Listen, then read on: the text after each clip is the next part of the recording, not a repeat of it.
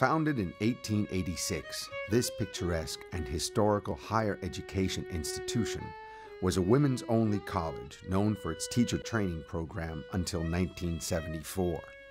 And it wasn't until 1978 that the first men's basketball team took to the hardwood.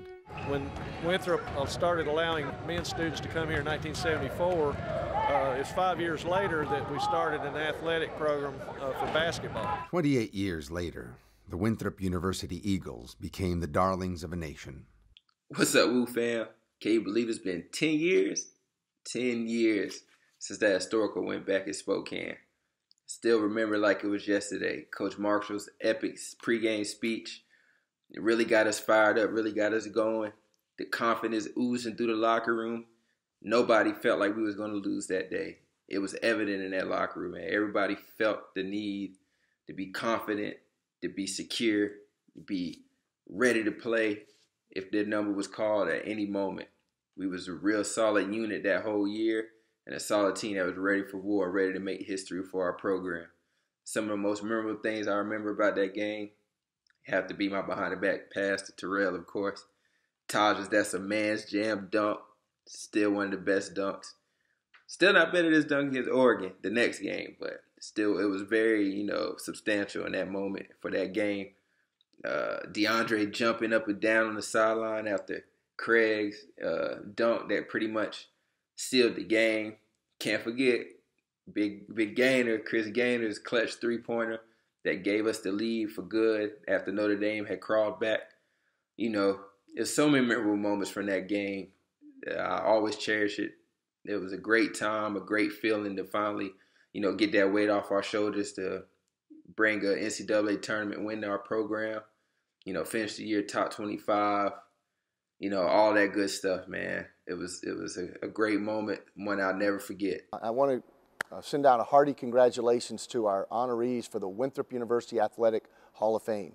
Shannon Sitzman-Reed, joined by the gaffer, Coach Rich Posapenko, the boss, Tom Hickman, and the PG, the point guard, Chris Gainer. Great honor. Congrats. You guys deserve every honor that's bestowed upon you tonight. With your family and friends, enjoy this and soak it up.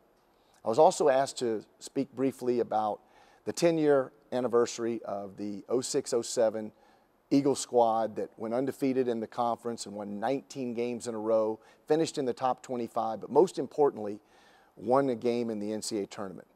That year started very tough because of the schedule. We had 7 BCS or Power 5 teams that we had to play. 7 times we went on the road and got checks to play. I remember talking to Tom Hickman about, I don't want to play any more of these games. And Tom said, you've got to finish your schedule. So we picked up Mississippi State, I think, and Texas A&M at the end. We had one Division I home game that we had because Mount St. Mary's president had been previously employed at Winthrop, and he wanted to start a home and home and have his team start at Winthrop. And their coach was livid about that, as I recall. But we did have that one game at home. And I remember during the midst of the 19-game win streak, we had to go a bracket buster game against Missouri State in the Missouri Valley Conference. And Terrell Martin remarked after we won and went back to the airport and got on our chartered plane to go home, he goes, Coach, why don't we do this all the time? This is how we should always travel. And I said, you have no idea the expense of these charter planes. But Tom got us a charter plane because we were playing well, and we had another game shortly after that bracket buster Friday night ESPN tilt against the Bears of Missouri State. But that was a big win, kind of kept them out of the NCAA tournament, as I recall. I think they had still to this day, they were the best RPI team ever to be left out, and part of the reason was we went in and won that game that Friday night.